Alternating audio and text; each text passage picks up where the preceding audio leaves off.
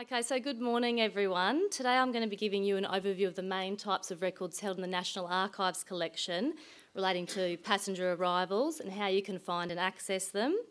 You will have been given a one-page cheat sheet from me. This can be used as a guide to help you remember what I've spoken about today, because it can be a little bit confusing, but I'll do my best to make it straightforward.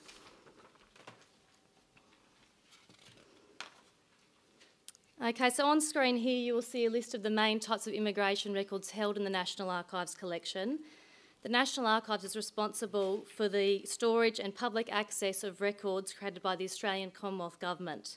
Only records of permanent value are kept, and this includes records of immigration, and immigration records make up a very large proportion of our collection. According to the law, the public have a right to access our records in the collection once they're over 20 years old. Okay, so this is what our immigration records look like. Today, most people use our internet to look at our collection. Most of the records are listed on our online database record search, and many have been digitised and can be viewed online, and this is what they look like. For those records that are not yet digitised, you can choose to pay for them to be digitised and upload to our website, or you can go into one of our reading rooms and view them for free. And many of our passenger records have been digitised, and I'll be showing you those throughout the talk. Okay, so after Israel, Australia has the highest proportion of foreign-born people in its population, around 1 in 4. Passenger records, such as passenger arrival lists and passenger cards, can provide evidence of a person's arrival in Australia, and therefore they're a valuable source of information for family historians and researchers. Our shipping records start in the 19th century but go right through to the 20th century, to the point where we have aircraft passenger arrivals for migrants entering the country. Most of our passenger records are arranged by the date of arrival, the name of the ship and the port of arrival, so unless you know these details, your search can be quite time-consuming. Today I'll be focusing on passenger arrivals for Queensland ports. However, our Canberra office does hold passenger records for all Australian ports from 1924. Okay, so this is the homepage of the National Archives of Australia, www.naa.gov.au. I'm going to take you to the record search database so you can see how you can conduct a search for passenger lists using our website. So I've just circled them in red so you can see what I'm looking at. So you can see the top of the website, there's a collection tab. You just click on that and then there'll be a line there that says search the collection. Click on that and that will take you to our record search database. Sorry, the next thing you have to do is click on record search, which I've highlighted in red there. And once you've clicked on that, this is what the database looks like. And you will see one of the tabs along the top there is called Passenger Arrivals. That's what I'm going to start off with today. So we'll have a look at this first. Okay, so this is the Passenger Arrivals Index. It covers the period 1898 to 1972 for ships arriving into Australia, and it also includes aircraft from the 1940s.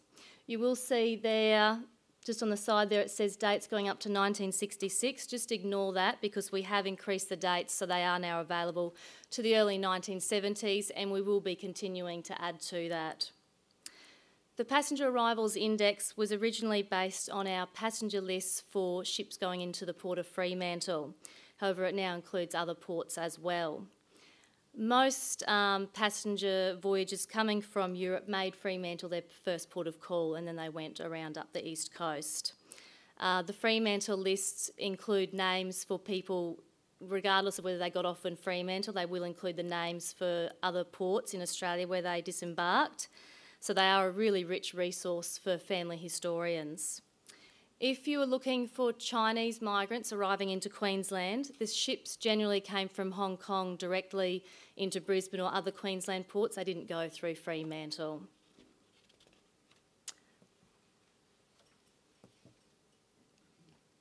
Okay, so I'm now going to show you how to conduct a search on our passenger arrival index. I've just entered a person's surname, but if you have the information, you can enter the ship's name and the year of arrival or the port of arrival. Having said that, it's better to start off with a broader search and just enter a surname, because the more information you put in, the less results you're going to get back. So start off with a surname. Unless you have a really common surname and you're going to get hundreds and hundreds of hits, then perhaps enter a year of arrival or a ship. Not all passenger index entries include the given names or the ports of embarkation or disembarkation, so perhaps don't include a given name initially because they're not all indexed to include the names. And if your initial search is very specific, like I just said, you're going to have less chance of finding what you need. Also, if your search is unsuccessful, remember to try different spellings, alternate spellings of names. Anyway, so let's see how I go with the search for the surname Frau. Okay. So I know that the family I'm looking for includes the father Andrea Frau and his wife Paula and his daughter Maria. You'll see that Andrea arrived in August 1949 into Brisbane on the ship the Napoli, and his wife and daughter came out about 18 months later. They're listed down the bottom, December 1950 on the Sorrento. After World War II, men were needed in North Queensland to cut the sugarcane crops. The government allowed hundreds of Italian men to come out on a short-term basis, and often their wives and children followed later on, and eventually they were allowed to remain in Australia on a permanent basis. If you don't know approximately when a person arrived in the country or which port they arrived at, it can be difficult to ascertain which person is yours, particularly if you say have 10 Andrea Fraus come up. And this is where you need to use other immigration records to try and narrow down the person, using dates of birth and other details. You can see on the right the digital copies. So all the shipping passenger lists on this index have been digitised. So I'm going to open up the one for Andrea Frau now so you can see what that looks like. So this is what the screen you'll be taken to when you click on that View Digital Copy button. So his passenger list is an 8-page passenger list. You can see there I found him on page 5 of 8.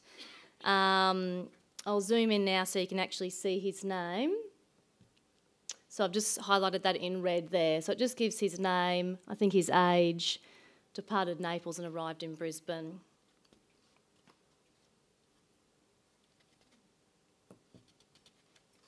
Okay, so we'll go back to this page now. So there's his daughter Marie and his wife Paula. I'll click on their digital record now. They arrived 18 months later, and we'll see if we can see their name. So this one, when I opened this one up, it's only a 1-page file, and their names are not on it. Unfortunately, I can't really explain why this is, as there could be multiple reasons, but I think it's a good example in how you need to really be a detective to find a person's name on a passenger list. Because we can't see their names on this passenger list, I'm going to show you how to look elsewhere. So today I'll be showing you that we can find this family's name on at least 3 to 5 different sources. So don't give up when you go to that and you think, why is their name not there? Because unusual things like this happen. So this is another good example. I recently had a client in our reading room who came in and wanted to find his own passenger arrival record, so he knew the date of arrival, obviously, the name of the ship, and I thought, okay, this is going to be an easy one. So we looked up his name on the passenger index. I put in his name, the ship's name, the date, and nothing came up. And after some detective work and looking at other records, I realised that the ship that he arrived in, the family name, the surname, was actually not indexed for some reason. So entering a surname was not going to help us at all, which was very frustrating because, of course, that is what you were going to put into the index. This just highlights the difficulty in searching for passenger records. Even when you have the information that you want and you think it's going to be straightforward, you really need to try all search possibilities, including different spellings of names, and then looking elsewhere, really, because this was almost impossible to find given there was no surnames. But we did find it eventually by being detectives and using all the records. So just remember that if you have an unsuccessful search.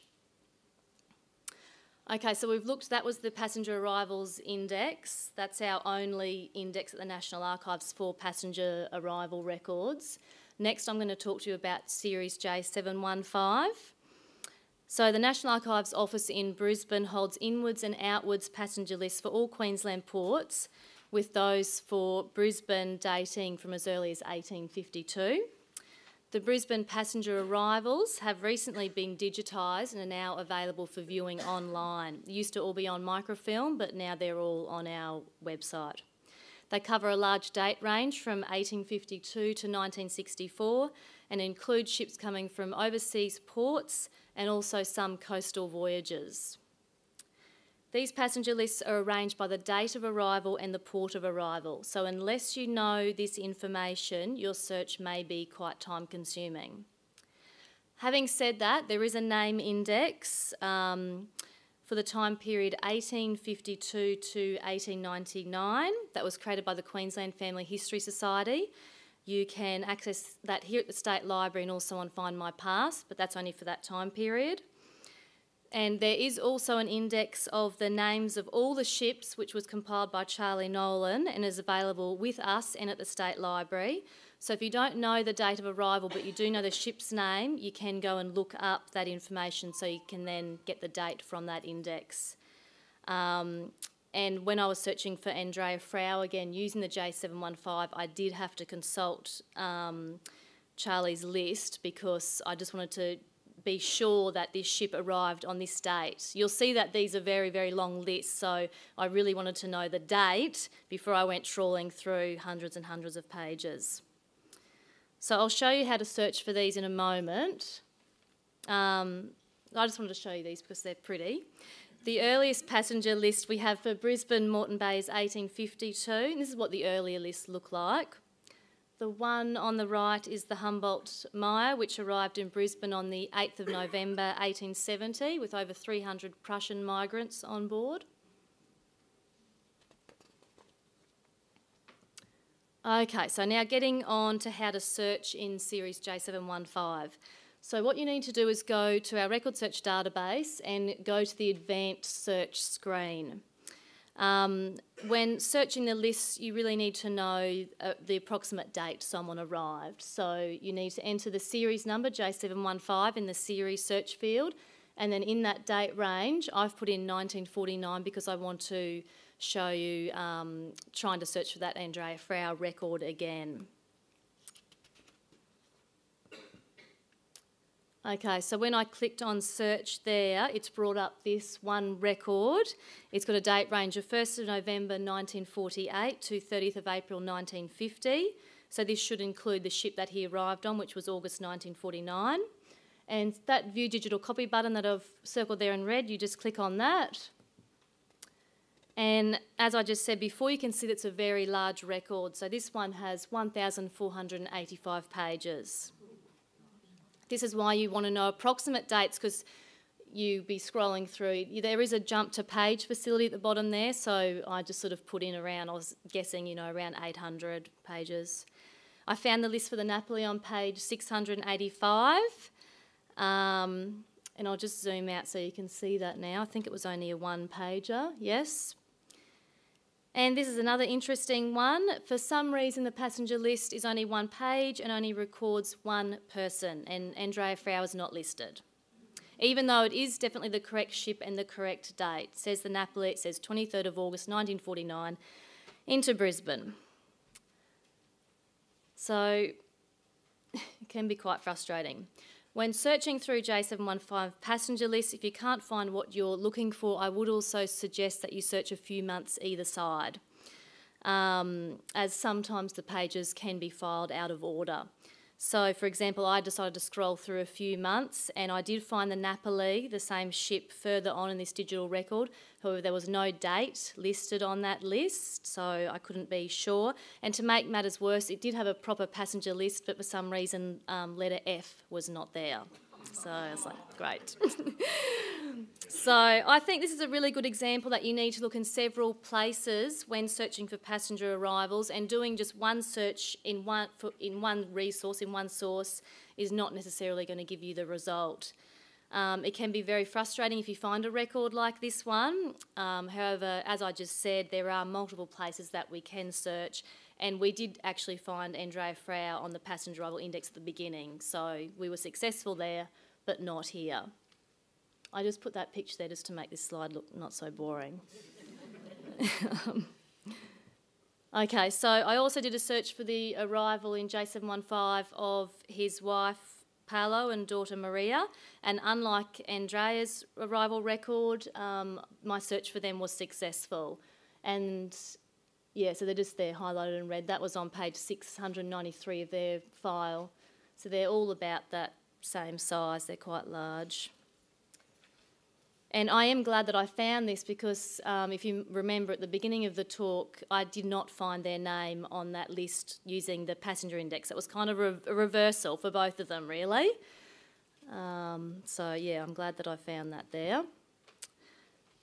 Okay, so far we've looked at the passenger arrivals index and the J715 Brisbane inwards list, which have now been digitised. Another place where you can find passenger arrivals is in our Brisbane Series J25.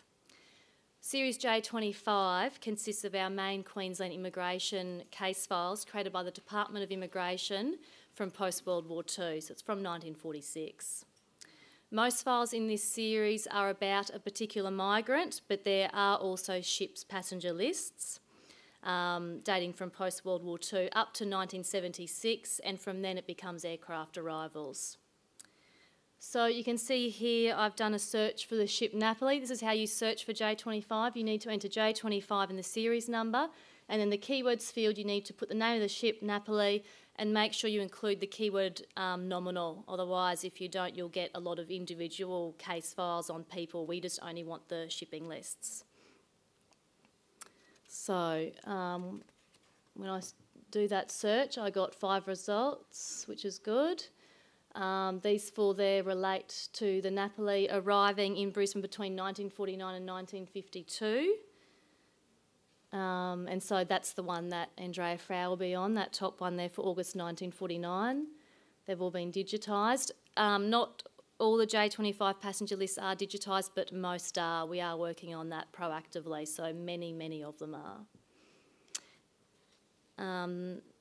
The J25 passenger lists are quite good because often they will just contain that extra information, such as letters and just more details about the voyage. On the left side here you can see, and it says Andrea Frau, and it's got his visa was issued at Naples on the 13th of July, so just before his voyage. And on the right, up the top, it says his address where he will be going with S. Frau, probably the person who sponsored him, and going to live at Ingham.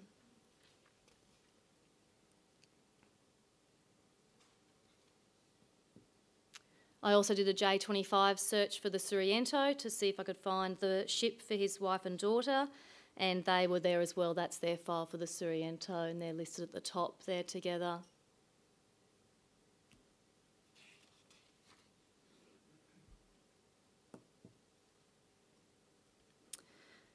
Okay, so quite often we need to use other immigration records in the collection to help us in narrowing down our dates of arrival or other useful information that will then assist us in actually locating a passenger list. If you don't know when a person arrived in Australia or the name of the ship, you can do a search for other immigration records using our record search database. So I've done a general search I put in the name Andrea Frau, and 4 records came up in our Brisbane office. Luckily they were all digitised, so I can show you some of these now. So these pages here come from the family's main immigration case file, which is in Series J25. That's the series we were just looking at with the passenger lists. Their file is 114 pages, so it's quite a large file and includes a lot of information and also some beautiful photographs.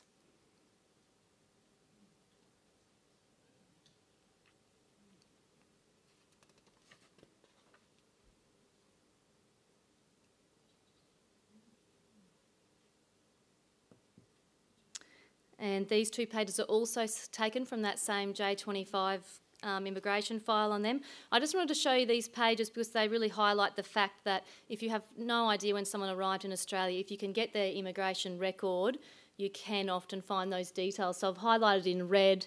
On the left there, it tells us the date the Napoli arrived and into Brisbane, so it's giving us his arrival details. And the same for Paolo, it's got the Suriento 1950 into Fremantle. So this is where I actually started my search off for this talk, was I went to the immigration records first, and then I thought, okay, I'm going to go and find the passenger lists, and then did get a bit frustrated when they were these passenger lists that were coming up with no names on it and things like that. But I am glad in a way because it does highlight the difficulty in searching the passenger lists and how you need to go about it. So the next one, this is the front of Andrea Frau's alien registration card, which again provides us with details of his arrival in Australia.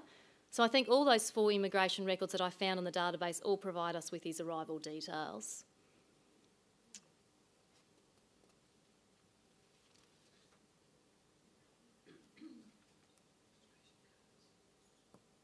This is the back of that card. This is where they had to report on their employment and change of address or employment to the Department of Immigration.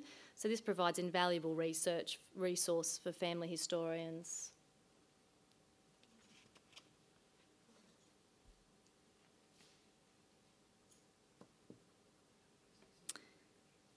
So BP 9/3, that series, contains personal statements and declarations of aliens entering the state of Queensland.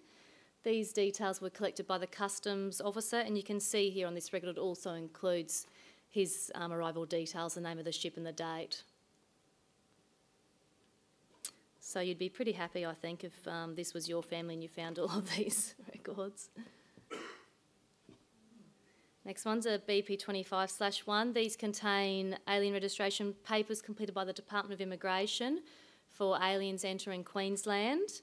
And again on this, it's got the Napoli written at the top, so it's got his arrival details on this one as well. So that's just a bit of a snapshot of the 4 files that I found on that family. So by searching for the Frau family, I hope I've given you an example of how you can find a passenger arrival record for a person who arrived into Brisbane. You have seen that we've got passenger records for people coming from all over Europe. We also hold records of arrivals from Asia and the UK. For British migrants, you might not find as many records as they were not required to register as an alien, and for a time period they did not need to become citizens as well.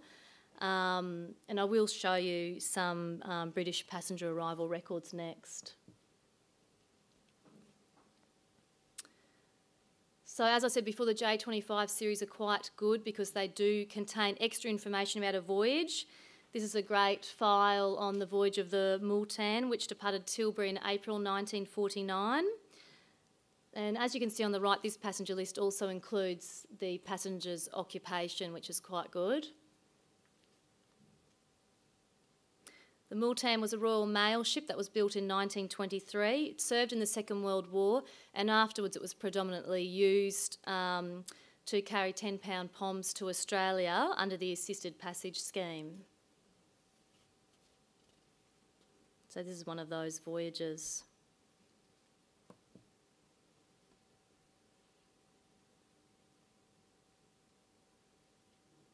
In April 1949, the Multan arrived at Tilbury the day after a passenger, 69-year-old Richard Allen, had died.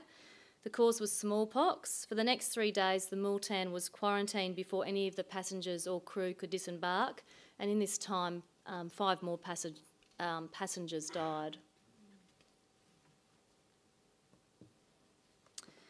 This is a letter that was on this file as well, so I really like seeing, you don't get this that often, but I'll read this one out to you so you don't have to worry about trying to read it. Dear sir, I wonder if you could help me regarding my brother James Nelson. He was a passenger on the Multan leaving England on the 28th of April. I had no word from him since except a card from England, but I've heard from neighbours that had friends on the same boat that he had gone through a serious operation on board ship and it meant life or death. Now, would you please tell me if this is true or not, and if so the nature of his operation. I'm very worried about him as I'm his only sister and I don't know how I could get in touch with him. I did write to England, but they advised me to write to you. Please answer this and let me know at your earliest, as the suspense is terrible. Do not notify him, as he would be very annoyed if he thought I was worrying. Please answer soon and oblige, Mrs. John Oliver. And this is the reply from the Commonwealth Migration Officer. I refer to your letter regarding the health of your brother James Neeson, who was a passenger on the Multan. As far as I'm aware, your brother disembarked at Brisbane in perfect health on the 23rd of June 1949. Mr Neeson proceeded to employment at Ipswich, Queensland, and they're just telling her where correspondence can be forwarded to him.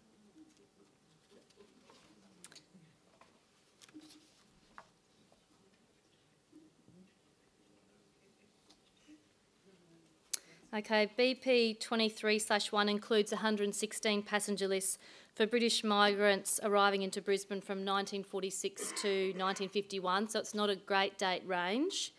This is the nominal roll for the arrival of the Ormond into Brisbane in 1948. We do know from press reports that the Thomas family shown here were the largest family on the ship. I think there's about 7 children there. And it's got their occupations, which is quite good.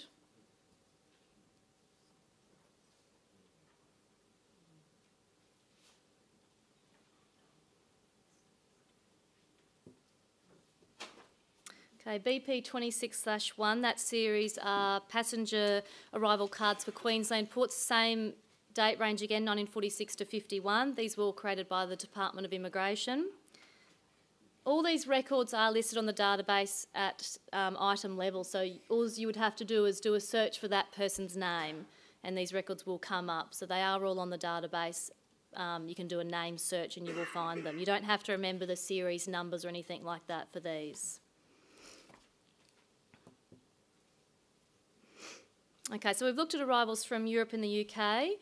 If you're trying to find arrivals from China, it is a good idea to search our collection of CEDTs, which are certificates exempting from the dictation test. Chinese people needed to have a CEDT if they were travelling in and out of Australia, so it allowed them to get back into the country when they returned home. Not only that, but they provide photographs and they're just very beautiful records.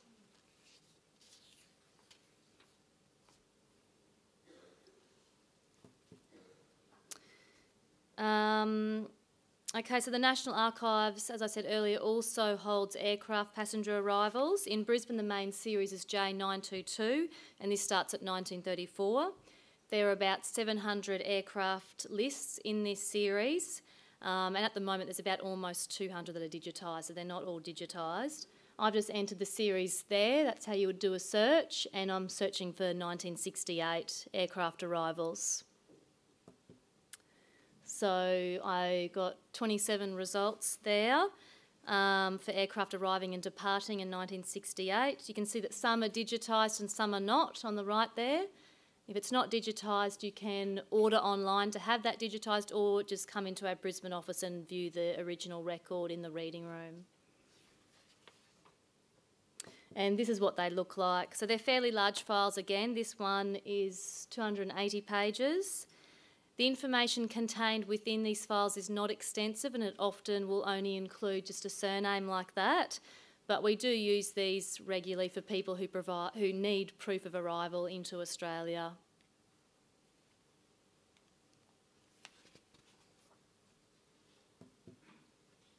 Okay, so to conclude my segment, I will briefly take you through our Destination Australia website.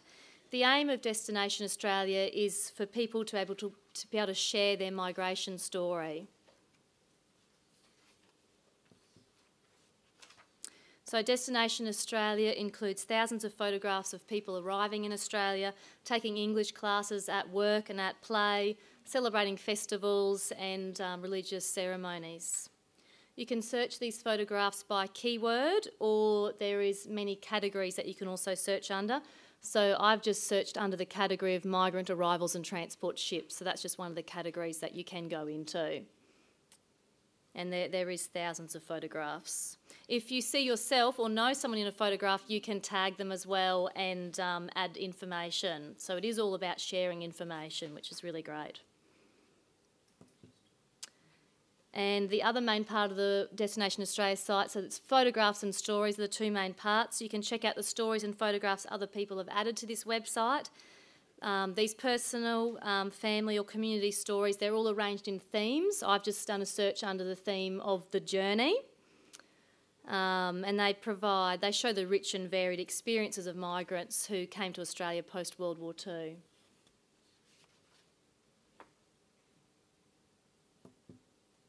This is the Brisbane National Archives office. We're located at Cannon Hill. We're open Wednesday, Thursday and Friday from 9 till 4:30.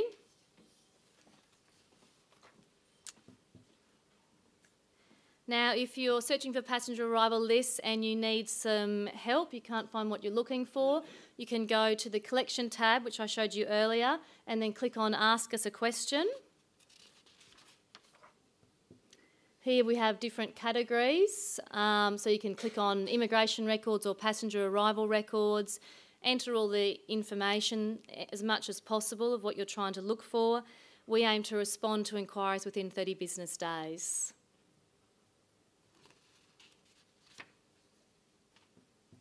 And that's it. Thank you. Thank you.